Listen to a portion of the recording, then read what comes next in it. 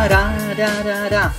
Hey, what's up guys, Fonte here, and if you recently picked up this shiny new Huawei Mate 20 Pro or other Huawei on your phone running Emotion UI, you might be missing notifications that you have been seeing on other devices.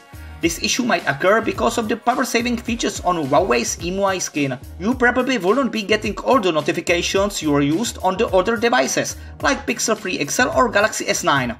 These notifications include anything from Gmail to text messages or even database messaging apps like WhatsApp, Facebook Messenger, Instagram, Telegram, Viber, Skype and more. The following guide will help you to fix missing push notifications on your Huawei on your smartphone. The first thing you have to do is go to Settings, Battery, App Launch, turn off Manage automatically and allow the apps you want to auto-launch, secondary launch and run in background. This is our first step and some users reported it also helped with idle battery drain. However, here is the important step for apps you want to keep in background. Go to Settings, Apps, 3 dots on upper right corner, Special Access, Battery Optimization, change drop-down menu to All Apps, change apps you want to keep in background to Don't Allow, may drain battery more quickly. And that's it. Enjoy important notifications again.